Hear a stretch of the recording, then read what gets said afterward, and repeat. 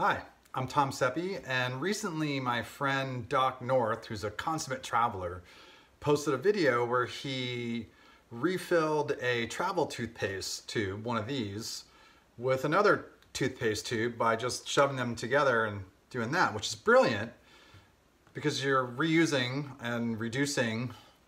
And then I realized that I used to actually have a travel toothpaste tube that was refillable that I used to carry around with me all over the place, and now somewhere it's gone out there in the world.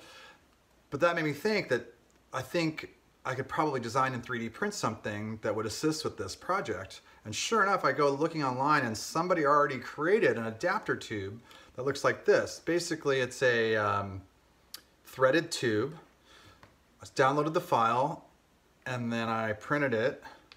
And what you do is you screw it right onto your toothpaste tube like that. Oops. And then you take your empty tube and screw that in there just like that. And then squeeze away.